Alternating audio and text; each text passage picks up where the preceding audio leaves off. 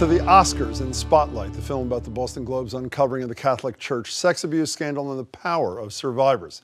Until after midnight, the highlight of the night for me was this: Globe Spotlight team reporter Mike Rezendes getting a mention from Chris Rock, another cutaway shot, and of course, appearing on stage for the big win. But then this was the moment after the Best Picture Oscar was announced that touched virtually everyone. This film gave a voice to survivors, and this Oscar amplifies that voice, which we hope will become a choir that will resonate all the way to the Vatican. That was perfect. Joining me now are men whose work was at the center of the movie. Mike Rezendes, just back from LA. Mike, congratulations, good to see you. Mitchell Garabedian, you know, the attorney who represented many of the survivors of abuse by the church, as well as other sex abuse survivors around the world. Mitchell, congratulations, good to see you too. How surreal was that whole scene? It was very surreal. I mean, none of us on the Spotlight team ever thought our work would become a movie, and we certainly never thought we'd be in Los Angeles at the Academy Awards, that's for sure. And it's pretty clear from what I've read and seen, you've become friends with these people. I mean, essentially, there's no gradation of relationship. You're friends. Yeah, we're pals. I mean, we spent so much time together. Tom McCarthy, Josh Singer, they consulted with us to write the script. The actors consulted with us. The set designer consulted with us. The distributors consulted with us. We spent quite a lot of time with them, and we've enjoyed their company. And I didn't even notice that Rachel McAdam had her arm around you at the up on the stage. You know, I was really worried, knowing you as I do, that you weren't even going to watch this thing. I was so relieved when I read the next day that you were. What was it like when that moment came at 12-something, Mitchell Garabedian, after all these years? I was clapping until my hands hurt. And why? I was alone. I stood up. And I just started clapping, and my hands were hurting, and I kept on clapping. I was so proud of the Spotlight team, so proud of the victims, so proud of survivors. It was their moment, it was their time, and there was a great big voice in the room. And that's really why I wanted you both here to talk about the impact of this, not so much about the movie. Let's start with you. What's the impact on your world, on survivors, that you were doing 24/7? People, survivors are coming forward who have never come forward before. This week, 2 individuals in their 70s and 1 in their 80s contacted me, in addition to other survivors from Idaho, from Iowa, from Cambridge, Massachusetts. It's a new voice, it's a new day, it's a new dawn. Emboldened by what they saw and the recognition that they got Sunday night. Is that where it's coming from? Yes, as a result of seeing seeing the Oscars, as a result of seeing the movie and the Oscars, and this topic being in the news constantly, they now feel empowered. Okay, and on your end, I mean, print journalism is under attack virtually everywhere you go. I mean, obviously, there are financial issues. A lot of my talk radio bloviating friends say, we don't even need the newspapers, we'll do our own research. And then all of a sudden, people see what the real world is like of reporting. What impact? Can you discern this early, what kind of impact this is all having? Well, one of the reasons I love the movie is it shows people how important investigative reporting is. I mean, journalism is in crisis. I don't think democracy can survive without journalism. And I'm hoping the movie inspires editors to not fire their investigative reporters, and I'm hoping it inspires young people to get into journalism. I rushed back from Los Angeles to give a talk at BU. You're a BU grad. I'm a BU grad. I went back to my alma mater. I was told there'd be about 200 people there, mostly students.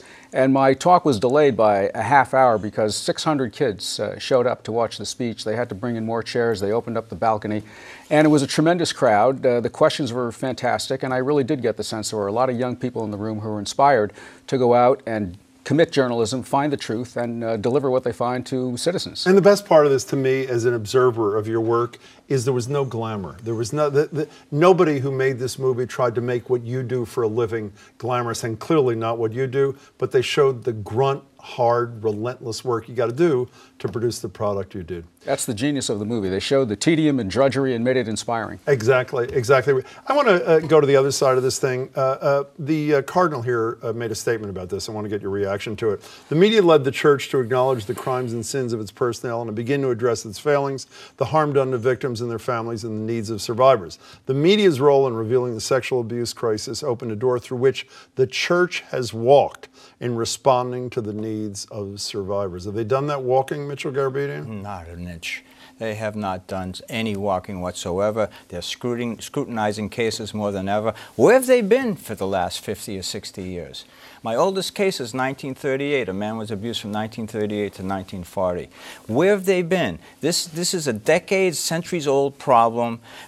Cardinal O'Malley was the cleanup man in Florida. He was the cleanup man in Fall River. He's the cleanup man in Boston. Why not speak out, Cardinal O'Malley, 25 years ago? Well, someone who did speak out, which is incredible timing, the exact same day that the picture that portrays both of you won the highest award in the industry. This Cardinal Pell, this Australian cardinal, is testifying from the Vatican and says that one of the most notorious sex abuse cases ever, I would argue, on his watch, quote, wasn't of much interest to him. How can he say this in 2016 about what happened decades ago? How can he say this? You're dealing with an entity that acts through secrecy, that is very powerful, very influential, and they think they control the world. What's your take on what this means for survivors? He deals with them every day, but you dealt with them in a different and important kind of way too, Mike Rezendes. Well, first of all, I think the movie validates the stories of the victims. I think the victims and the survivors, they were ignored for so long, for so many decades, centuries, and now their story is being told, and I think that's incredibly empowering. I think at the same time, they're emboldened to say how frustrated they are with the lack of progress at the Vatican. You know, Cardinal O'Malley, to give him his due, I think he's taken some significant measures to prevent clergy sexual abuse in the future. But at the Vatican, the pace of reform seems to be glacial. It's already been 2 years since Pope Francis established this commission to study clergy sex abuse. Run by O'Malley. Headed by O'Malley. And I think the survivors are saying, hey, look, it's 15 years since the Globe published its stories. Let's have some action. Let's get over the studying part and get into the action part. Speaking of action, quickly, that beautiful acceptance speech by one of the producers of the film, does that have any impact on the Vatican? He mentioned the Vatican specifically, or are they just immune to all this? I think the Vatican has been basically silent about this whole matter, except for a few PR bites, and I think that's the measure of how strong this movie really is, the strength of the message in the movie. I hope you're both right. And beyond the movie, the two of you and your colleagues changed the world, and it's great to sit down with you. Mike Rezendes, congratulations. Thanks a lot. Mitchell Garabedian, thank you. Great to see you again.